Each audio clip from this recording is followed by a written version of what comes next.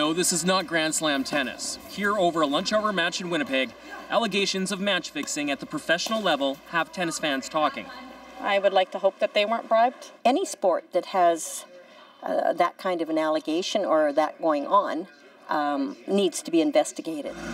As the Australian Open gets underway, the BBC and BuzzFeed are reporting on leaked documents going back to 2007 that they say shows evidence of suspected match fixing orchestrated by gambling syndicates in Russia and Italy.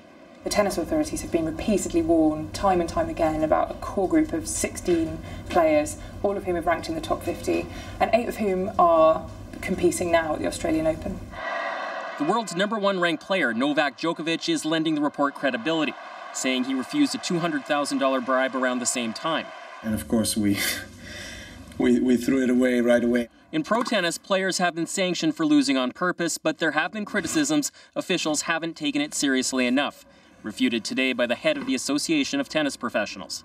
The Tennis Integrity Unit and the tennis authorities absolutely reject any suggestion that evidence of match fixing has been suppressed. The reports aren't naming players. In the past, some players have come forward with allegations of their own, including Olympic champion Andy Murray.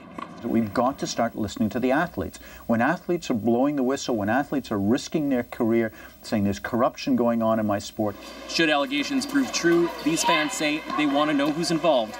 They should be ousted from the sport. The only racket in tennis, they say, should be the one in a player's hand. Cameron McIntosh, CBC News, Winnipeg.